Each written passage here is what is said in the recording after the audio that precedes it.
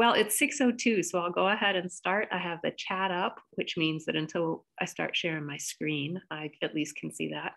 My name is Alicia Farmer, and I'm the Academic Programs Director at the Biological Station. I'm joined by my colleague, Jumana Sada. She's going to wave, but she's at a noisy place, so you get a wave from Jumana. She will be working, we work together, and her big piece is the logistics end. So things like housing and transportation and all of your health forms and things like that, dining information to the dining hall. So you will hear from both of us as the process goes on of getting you to camp if you're coming to camp. But I wanted you to at least meet Jumana now. And then, yeah, we'll go ahead and introduce our other panelists, Hannah and Mary, and someone else who's named Adam, and he'll join later.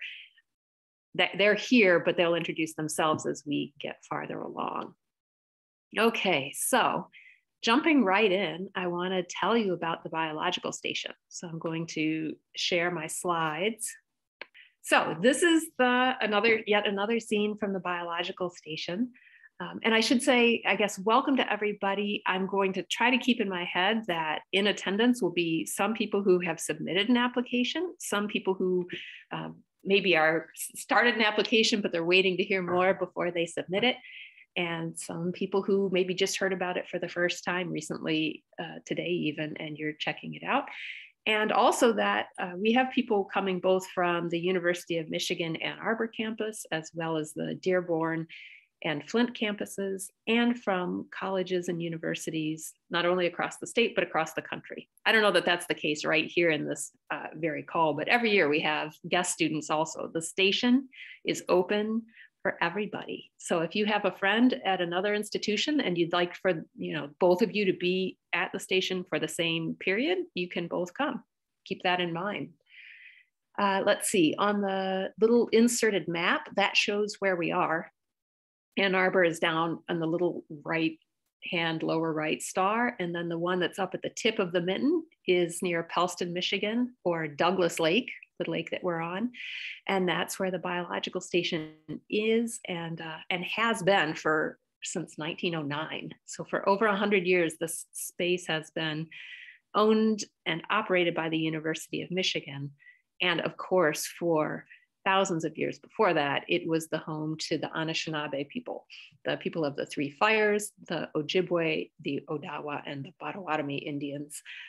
And in fact, there are many people of that lineage, descendants of those people, on the areas around the station today. So I always think this view minus the bench there is a view that is probably, has been seen for thousands of years by humans and by the first humans in this area. So part of what we do at the biological station, and what you're probably most interested in, is we offer classes. These are University of Michigan Ann Arbor classes. They count for credit. If you're at the University of Michigan Ann Arbor campus, you don't have to apply to have them transfer. They're just as if you take them on campus here. And we do 3 academic sessions. There's a spring session from May 21st to June 18th, a summer session, June 25th to July 23rd, and then what we call our extension session. And these are only open to University of Michigan Ann Arbor students, because that extension means they're an extension of a class that's already running either in the winter or fall semester. So for those classes, you have to participate in the Ann Arbor part as well as the biological station.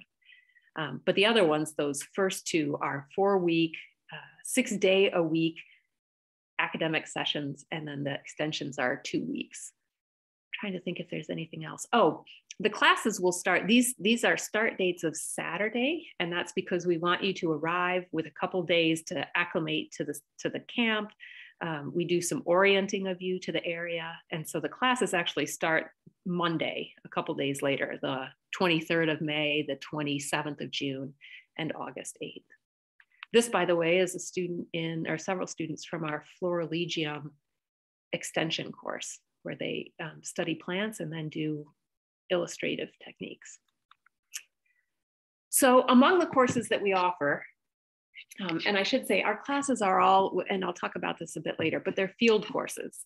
And our panelists, our student panelists will say a lot about what field courses are.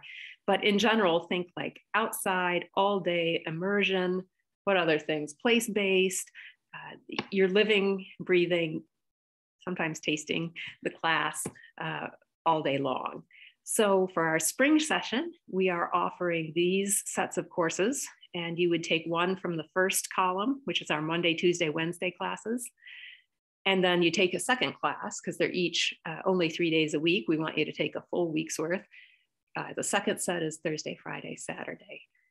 Everything here is 3 credits, except for, I should note, the microbiology class is 4 credits, and that's because it matches the Ann Arbor campus class. So as much as possible, like with general ecology lecture and general ecology lab, we are now mirroring what is happening in Ann Arbor in terms of those classes and the content, except that we give it a bit more of a field twist. So general ecology lecture, you'll learn about all the, the different kinds of ecology, population ecology, community ecology, but you'll also go out and see examples of it in the real world. And likewise, the laboratory, all of the labs are going to be field-based around the station. So whether you're counting snails or identifying tree species in a given area, or looking at gravestones at the Bliss Cemetery to see when people were born and died, those are the kinds of labs you'll be doing around Northern Michigan. Also in the Monday, Tuesday, Wednesday, we have nature, nurture, and organismal diversity for any of you pre-med types especially, or anyone curious about things like CRISPR technology. This is a class where it's Eco, Evo, Dev, I've learned, which is ecology, evolution, and development. You'll be doing some manipulation of the genes in butterfly eggs and then looking at observed differences or potential differences in traits in the resulting butterflies. That's with Professor Green. And ethnobotany is a class that looks at how the people who have lived in Michigan long before European settlement use plants for food, for medicine, for cultural purposes. So it's a lot of plant identification, but then also learning about the ways that plants and humans have worked together and used each other beneficiarily and harmfully over time. Thursday, Friday, Saturday, in addition to the ecology lecture and lab, there's a microbiology class, which is like the one here. You'll learn all of those lab techniques, but do field work to get samples. And then agroecology is how, applying ecological principles to farming, produce farming, not livestock. So you'll get to visit some area farms and do projects with them. And then for the summer, again, we offer the general ecology lecture and lab, and then extra courses. The Flora of Middle Earth is about, it mixes the Hobbits and the books from the Lord of the Rings trilogy, their use and mention of plants with a field botany class. So it's mostly field botany, but you will do some reading from the Tolkien books. Field mammalogy is studying the mammals, the charismatic megafauna, as we say, around Northern Michigan. Chipmunks, mice, she just got some echolocation goggles or something. So you get to see, work with bats and other maybe flying squirrels, things, I guess they don't echolocate so much, maybe. Anyway, lots of mammals. And then the biology and ecology of fishes class is kind of what it says. You'll be in and out of a lot of the streams, rivers, and lakes in and around Northern Michigan. That one may also include a cruise on a tall ship, the Inland Seas, which has partnered with us for several classes to actually go out into Lake Michigan and do some collecting. On the other side of that page, the only other courses to mention would be forest ecosystems. You'll learn a lot with, I haven't been mentioning other professors. I won't go back and do that, but this one is co-taught by Professor Ibanez and Professor Cousins, both from SEAS, and you'll learn a lot about how soil and forest types interact with each other and what you can predict from looking at different forest types. And lastly, microbes in the wild is another one of these microbial classes. This is with Professor Duhame, and she studies both the bacteria and the phages, the viruses that feed on bacteria in the Great Lakes proper as well as inland lakes. So actually right now she was just up this week collecting plastic samples out of Douglas Lake where we are, because she's got a research project studying what microbes feed on plastics in the Great Lakes. And then lastly, these 3 classes, Florilegium, which I mentioned is the drawing skills of plants, as well as hey, wait a minute. One more that I won't forget to mention, it was hidden at the bottom of my page, and this is a biggie, GLACE, the Great Lakes Arts, Cultures, and Environments Program. If you've heard of NELP, New England Literature Program, that the English department runs, this is their sister program for that, and it's offered at the Biological Station. So instead of New England, it looks at the Great Lakes, and the 3 instructors that are teaching it this year are going to be doing all kinds of interrogations and explorations of landscape, including Fritz Swanson, who's bringing up a printing press, and among other things, you're going to be printing leaves and things that you collect. Eva Roos, who is a landscape architect, but she's going to have you doing some garden work at the Burt Lake Band of Ottawa Indians Healing Garden, which she has helped install. And then Margaret Newton, who is a visiting professor from the University of Wisconsin at Madison. And among other things, she teaches Anishinaabe language. So the class will be learning about the language of the Anishinaabe people. I guess it's Anishinaabe is the name of the language. You'll learn a bit of that, as well as see how that different style, that verb-based language, reveals things about our relationship with non-human and human beings that English and a lot of European languages do not. Okay, quickly, these extensions, if you are either in the class now or would take a class in the fall that pairs with these, then you might want to take Florilegium, pharmaceutical discovery from cyanobacteria, collect blue-green algae, and then find out what metabolic products from those algae can be used for things like not only drugs like cancer drugs, but things like insecticides or even sunscreen, they told me. And then rhetoric in our worlds. This is an English class happening right now. So if you're in that class, you can take the extension. This is Elise Portnoy's class, Professor Portnoy's class, that will be looking at the biological station as a subject of how rhetoric, how language is read by people who observe it. So what is it like to arrive at the station and not only see, written signs, but the unwritten messages that you get from the worlds around, or the space around you? Okay, blah, blah, blah. And I'm ripping through these slides. We have scholarships. So we don't want anybody to not apply to the station because of cost. We want you to come. We want to make this possible. We have our own scholarships, and we will certainly evaluate basically on need. We don't ask anything above and beyond your indication that you would like to be considered for a scholarship, and any extenuating circumstances that sort of the U of M financial aid office profile wouldn't give us. So if you are one of 3 kids in college, that's something that we might not know otherwise. If you have a parent who became unemployed during the pandemic, that would be a good thing to put in the application. If you work 20 hours a week, that's a good thing for us to know. So tell us as much sort of about your financial situation, and that application is in our courses application. It's all one thing. And the deadline for our first sort of round of review is March 15th. You may apply after that date, anytime, up until close to when you arrive, but we will start reviewing financial aid or scholarship applications on the 15th. Also, if you're at the University of Michigan, if you're in the College of Literature, Science, and Arts, there are spring, summer study scholarships, and you can apply for those. And then, of course, wherever you are, you should ask your financial aid office to consider you for spring or summer aid. I'm almost done. We're almost to the good stuff.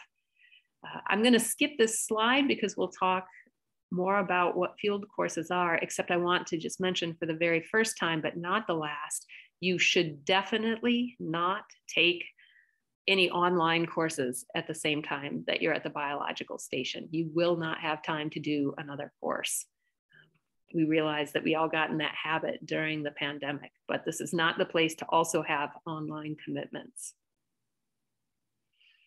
Lastly, I want to mention, if anybody is interested more in doing research than taking classes, and in particular, if you've never done research before, maybe you didn't get a chance to do UROP or work in somebody's lab, but you're curious what it's like, we have an RU, Research Experience for Undergraduates program, and that application deadline is this Friday, the 15th of February, but we continue to, that's like when they start reviewing the applications. So if this is the first you've heard of it and you would love to be considered for this program, get your application in as soon as possible, but I would say you've got, at least a week or two deadline, because they review applications until they've filled all the spots. And there are 9, I believe, spots. It's internationally, maybe, certainly nationally competitive. But the focus is for people who have not yet done research. It's a chance to get your fingers and feet wet doing research at the station. And notice there is a $6,000 stipend during the time that you do this, plus transportation if you're coming, basically to get you to the station. Okay, that's it. Oh, Alicia. This is our web URL and an email address where you can always direct questions if you have them. They'll find their way to Jumana and me, and we will answer them. But I'm going to stop the screen share now. Much easier than starting it. All right. And I think now I would love to switch over to the student panel part. And let's see, maybe Hannah and Mary, you can each introduce yourself as far as what you're studying and what you took at the station. Yeah, okay. Hi, I'm Hannah. I am a second-year master's student in SEAS, School for Environment and Sustainability. But I went to undergrad at U of M, majoring in PITE, Program in the Environment. So I've been going up to the station since 2017. It's been a while. I took class extension up there in 2017. It was for the Global Change, Michaela Arnabaldi's class. And then I was up there 2019 for spring term where I took ornithology, and then the summer term where I took general ecology and limnology. And then I've been up there a few times as a TA for general ecology. And then recently, this last summer, I was a student in Melissa Duhame's Microbes in the Wilds class, and I actually got to go out on the Inland Seas ship. So if you have any questions about that class or that ship, happy to answer them. And then this spring, actually, I'm going to be a TA for the general ecology lecture section. Yeah. Hi, I'm Mary. On the very opposite spectrum of Hannah, I am a sophomore currently in PITE, and I've only been to the biostation once, which was last summer, and I took forest ecology and general ecology. Forest ecosystems and general ecology. There we go. I'm currently in PITE, and I'm also majoring in economics. So yes, different levels of knowledge of the station, but I loved it so much. And I should say that I have some questions I can ask of these women, but also since we can view the chat, if any of you who are here would like to ask questions of either anything about me, ask questions, don't ask questions about me, ask questions about anything I showed in the slides, or if you have anything that you'd love the student perspective on, please type those in and we'll be sure to answer them. But I think one thing, if each of you would say a bit about what a typical day is like, and to the degree that there's typical, but what is a day of class like at the station? Yeah, so it depends on the class. When I took birds, I was waking up at 6 a.m. every day. But when I took every other class, I would wake up at a more normal time, like 8. So you'd get breakfast and then you go out to the field and you spend all day in the field. Essentially, you pack yourself a lunch, you take out to the field, or you have lunch. It depends how far you go. But yeah, you just go to the field and you have a lot of fun and you learn a lot of science, and then you come back, have dinner with your class. You never leave your class. Yeah, you have dinner with all your friends and classmates, and then the evenings, sometimes there are class sessions in the evenings, but most of the time that was the time to do homework and or just relax. Yeah, I think Hannah did a fantastic job covering that. We would just be in the field all day, all different parts of Michigan. We went to a bunch of really different, cool biodiversity spots all over sort of northern Michigan where we were. Yeah, you did a great job covering it. I got nothing to add. Mary, someone asks if you're planning to return to the station. Oh, not to put you on the spot. I would absolutely love to be able to return to the station. It was definitely my favorite experience that I've had in college so far, and is the reason I picked my pipe major. So if I could go back, I definitely would. I feel a little bit nervous about going to the station being a double major. I'm trying to sort of get the classes that I need covered in both of those things so I can graduate on time, because I think with my specialization that I have in PITE that I chose, I'm not sure if any of the course offerings right now would fulfill them. But if I ever have a summer or even like a semester where I'm not doing anything, I would absolutely love to return. I really want to take ornithology. They didn't offer it last year, but I love birds so much. So that's definitely like, if possibly in the future, I would love that. Yeah, and that is on the books for next year, 2023. So it may in the spring, because right, we want to get them during migration.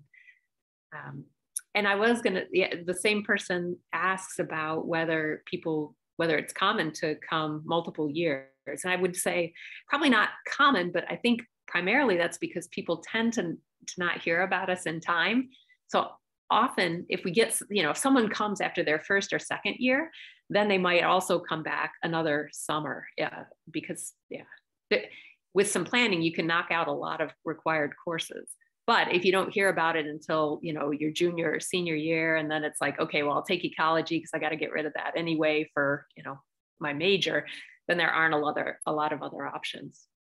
So, okay.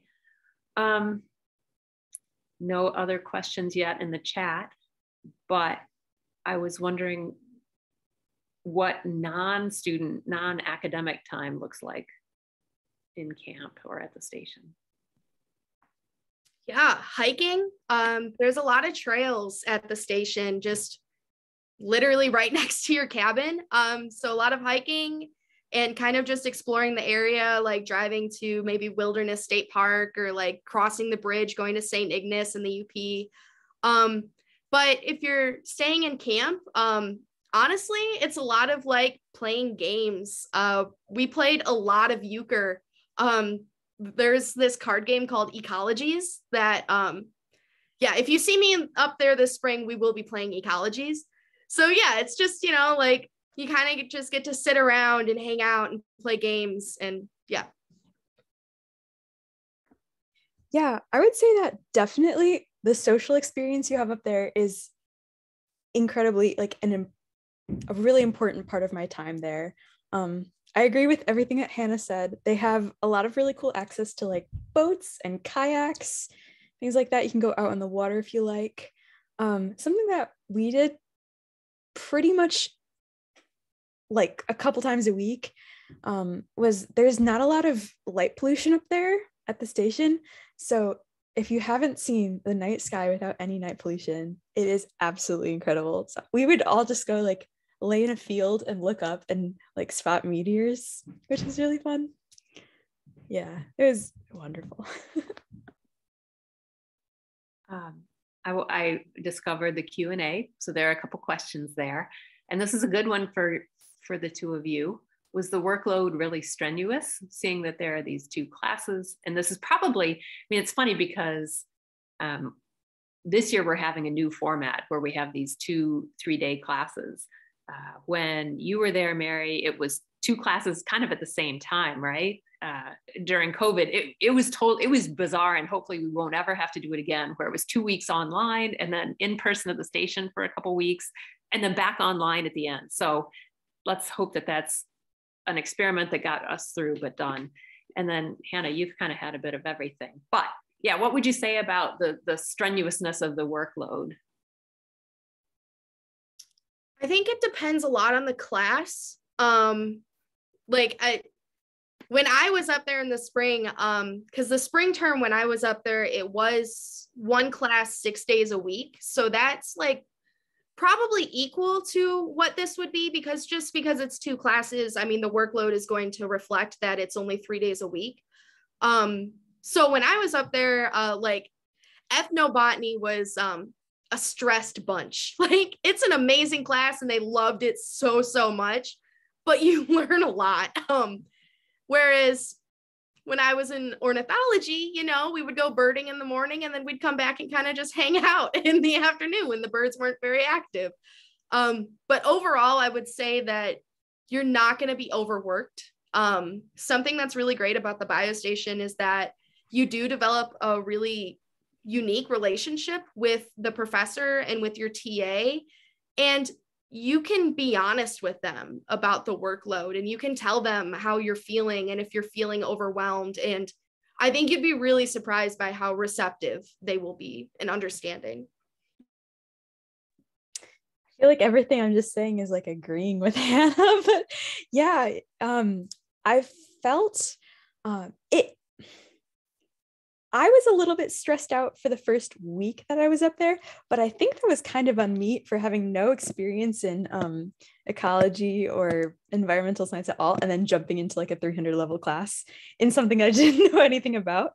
I'm not sure how much of it was COVID, but we got up there and then we had about 2 weeks to memorize the Latin names of like 30 trees and learn how to identify them. But like Hannah said, also, the professors they understand what it's like. They're not just going to keep pushing if they feel like the class is too stressed. And I think they felt maybe a little bit that we were a little stressed, and they started taking some more time off and just doing some more, just being in nature. I never felt like completely over my head while I was there. I kind of enjoyed it. You get really close with people, and it's sort of a challenge that you're working with your friends up there to kind of get through your schoolwork. I loved it. That's a good point. I think the faculty are there because they love teaching in this field setting and they like teaching, period. And so they try to keep in touch with how the students are feeling and adjust the course. I know I've heard from other students in other classes, if they sense that everybody's totally freaked out about something, they'll try to, change a deadline or work with you, with the class as a whole, to make it feel doable. So I wanted to respond. I think in the chat, someone asked about transportation. We have minivans. So these are what you will go out in all your field trips in. They're Chrysler minivans that seat 7 people very tightly, more like 4 to 5 people comfortably. And we take them, we actually are always we will let you know, we're looking for student drivers to drive the minivans up from Ann Arbor to the station at the start of each session. And so that's how you can get up there. You can carpool with us in the minivans, as well as return at the end of the session in them. Or you're welcome to drive yourself up there or get dropped off and picked up. So it's kind of a mix of everything. Last year, because of COVID, we tried to have everybody come in the minivans, but this year we're going to ease off again and give more flexibility. So, and I see Jacob asks, is it unreasonable to take 2 classes and do it? It looks like the question is like to take because everybody takes 2 classes, but to do spring session and summer session in the same summer. And I will say that we always have some people that do that. And even some people who only think they're coming for spring and then they love it. And so they make arrangements to stay for summer. So it's definitely a thing that happens.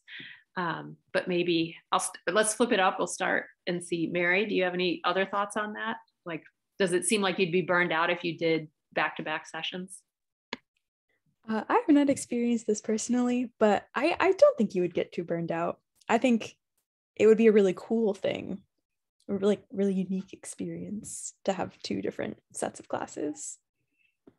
And there's at least a week in between. I think there may even be 2. I'm trying to remember. So there is some downtime, and people can, if you need to stay in camp during that break, we can make arrangements for you to do that. So you don't have to leave and then come back up again. I don't know, Hannah, if you have any thoughts to add. Yeah, I've actually done this. I've stayed for the spring and summer. Of course, it was only 3 classes back then, not 4, but it was amazing. It was incredible. I'm so glad that I did it. I wish I could have stayed longer. For that week in between classes, I actually drove up to the UP all the way to the western edge and went to the Porcupine Mountains and like spent a couple days there and then came back to the station. And the fun thing is that these classes are really fun. Like you want to take the class. So I think that really helps you not get burnt out. I mean, you're not taking orgo, you're not taking calc. You're taking like that Tolkien class, which by the way, I wish I could take. I want to take that so bad. Yeah, no, you don't, I don't think you'll get burnt out. Yeah, no, it's such a fun experience. Then you get a different group of people in the spring and summer. The station itself is different in the spring and summer. It's colder in the spring. It's a lot warmer in the summer. So yeah, there's just different experiences. I'd forgotten that, Hannah. That's a good perspective. Thank you. So there's a couple questions. Someone asks about how competitive it is and also if there are any prerequisites, and those are related. It's not competitive in that it's just first come, first serve. You know, you're already at a college, university, community college, you are in college classes. So that really isn't an issue. The one thing is we have a couple classes, in particular spring general ecology lecture tends to fill up. It's very close to full right now. And then we start a waiting list. It looks like we're approaching waitlist time with the forest ecosystems class in the summer. So just, you know, first come, first serve, get your application in for those. And then the prerequisites question. If you haven't had an introductory biology class of any kind, then I would want to talk to you, or we would want to find out a bit more about your background to make sure that you're sort of prepared to succeed in these classes. Because as you could tell, like you get hit with a lot right away. And so if there's some fundamental concepts that you haven't covered in maybe a high school AP biology or an intro bio class of some kind, then you might find yourself struggling to kind of keep up at the start. That's the only thing in terms of like, yeah, but prerequisites, an intro bio. And then if you've had, you know, as a bonus, it helps to have had an upper level lab science class of another kind. And then someone else asked about if you need to do anything else to satisfy practical experience. And I think you're talking about, I assume, love it, the pipe. Yeah, kitty cameos are totally welcome. Practical experience to program the environment. Any class at the biological station will satisfy that requirement. You don't have to do anything on top of it. And in fact, we've on our website for the I think it's under the students section, we have an area that's called fulfilling requirements at UMBS or something. And we list all the different, you know, there's various EEB biodiversity, and some of our classes meet, I think, forest ecosystems is natural science distribution, you know, so we have different classes that meet requirements and we list those. So, okay, I think, oh, there have been more questions. These are good questions. Can you all see the Q&A too? I assume everybody can. Okay. How many undergraduates are typically at the station? Typically around 100 per session. And I think Hannah knows what that looks like. It was probably pretty different for you, Mary. But assuming, and we do, at this point, it looks like we'll be able to kind of run a normal session, knock on wood, this year. Spring session would have around 100 people, 100 students plus faculty and instructors and a few researchers. Summer gets really busy because then we have a lot of people who come from other institutions and the University of Michigan to do research. And so we fill up with research teams of faculty and graduate students, and there can be up to 250 people in camp. Faculty and will bring their kids. So especially in the summer, there'll be like these little kid bike gangs riding around. It's for real, right, Hannah? It's kind of terrifying. I don't know. There was like a whole gaggle of like 8-year-olds riding on a bike, like riding up to you, and you're just like, whoa. And because they like have grown up there, they're very comfortable asking sciencey questions. You know, they'll pick up whatever, a frog or a turtle and ask you about it. So it's kind of fun. As far as classes that will be repeated in the future, yes, I am working on getting a schedule where we know what's going to be every other year and every year. Microbes in the Wild, I believe, is going to continue to operate. This year, it's a 3-credit regular summer session class. And then next year, it would be an extension class, one of those like how Hannah took it, where you would take 2 weeks at the station and then continue it in the fall, specifically that one. But we are starting to put notes, and there'll be more of this probably in a month or so as to which ones will run, say, in odd number years and even number years. General ecology is one that we run every year. I think forest ecosystems, ethnobotany, those are every year. And then we always try to have something aquatic. So this year we have the biology of fish, but often there's limnology, or we used to have rivers, lakes, and wetlands, but I think limnology is just going to be its replacement. Let's see. I'm reading your comment or your question, Jacob. You couldn't go after 22. You've taken time off. Classes for the first time. So how? So if you were admitted before and didn't come, it's kind of like we start over again. You know, it's a application cycle for this year. So if you go ahead and get your application in as soon as possible, it's a pretty straightforward application. But yeah, it would neither give you a leg up nor harm you for this year. COVID policies. We are going to follow what the University of Michigan is doing at that time. So if you were there now, it would be masks indoors in classes, but you know, you wouldn't have to have them in your rooms and out in the field. So it's actually a nice place to be during COVID because outside time is unmasked. This year we had the dining hall closed and people ate outside, which was different. Typically people eat in the dining hall, which is its own very nice experience. But I don't know what you all thought. Eating outside I thought was amazing.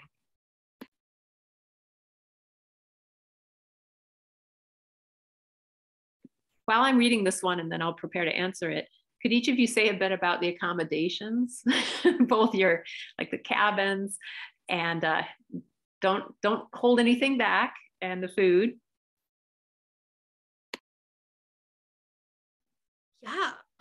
Yeah, the cabins are rustic. That's the way to describe it. They're rustic.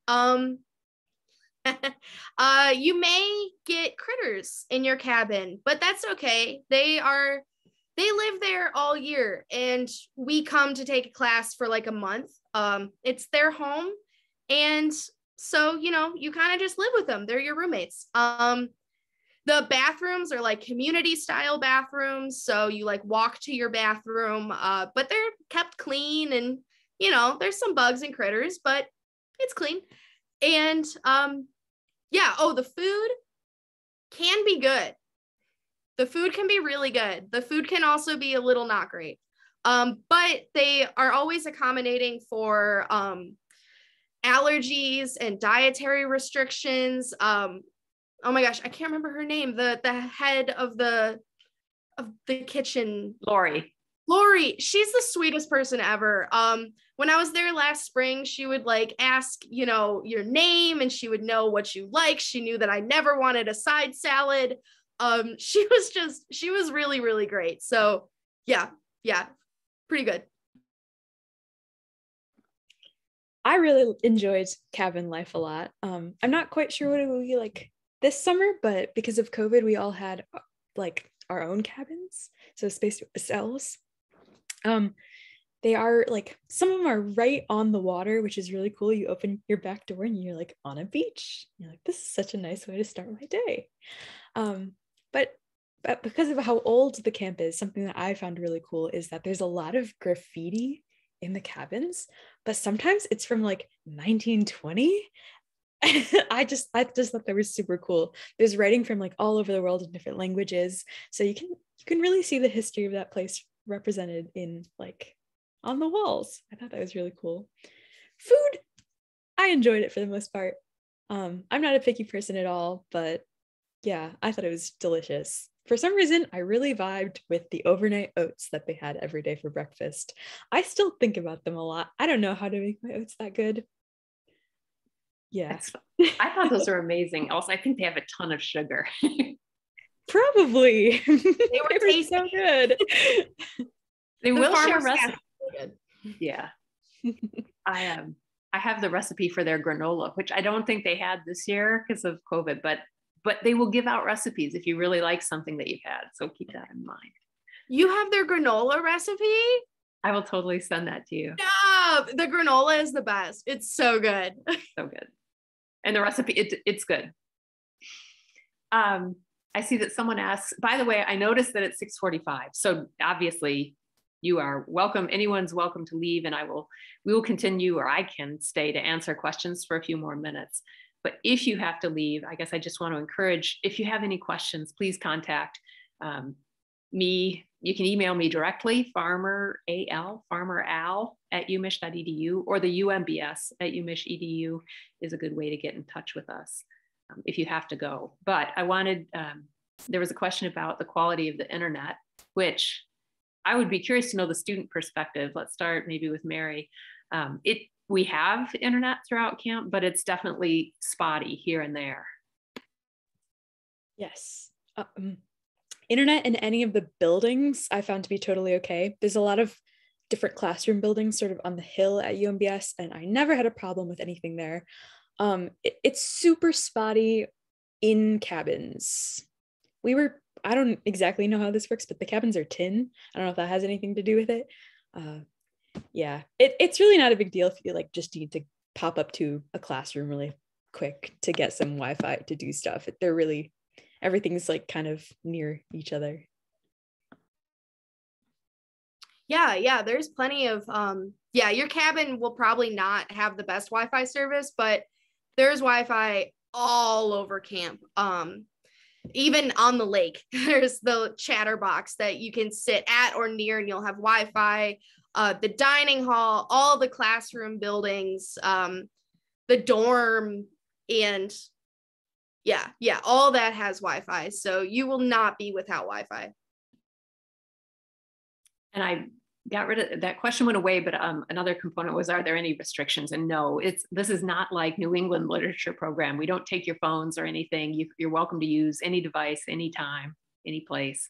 And as to whether there's a curfew, we have quiet hours, which is, I believe, 10 or 11 at night until 7 in the morning. And the sound really travels, including across the water. So if you think that you've hiked out sort of, away from camp and you're sitting by the water and you're trash talking about somebody, that's going to go right all the way across the lake into camp. So we often actually hear people who decide to take parties or, noise out from camp if it's along the water. But no curfew. You are, we treat you as adults. You don't have to stay in camp. You can, come and go as you need to. There are grocery stores in Sheboygan and Petoskey, which are, 20 minutes, 30 minutes away. So people come and go all the time. It's pretty laid back, I think, in terms of those we need you to be, good humans to each other. But other than that, it's pretty, yeah. Okay, I believe we have come, is that it? The end of the the questions and the time. Any parting words, Hannah or Mary? Go to the station. I've been to the station and to Camp Davis. So I think that I can say that the biostation is best. My brother goes to Michigan State, and I'm literally trying to convince him to come up to our biostation for the summer. Yeah, I love it. It's amazing. You'll have an incredible experience. Yes, absolutely agreed. It was such a hugely defining part of my college experience. I mean, I'm not even halfway through, but I like picked my major because of the experience I had up there. Some of my closest friends that I've had through the year I've met at the biostation. It's so unique. I don't know. I really love field-based classes. Like this, they're shortened classes, so they're shorter than the ones we take on campus. But for some reason, everything just like stuck with me. And I still remember a lot of the stuff that I learned up there. It's so cool. Wow. Thank you both for your time and insight. And thanks everybody for attending. Hopefully we will see you all up at the biological station this spring or summer. Take care.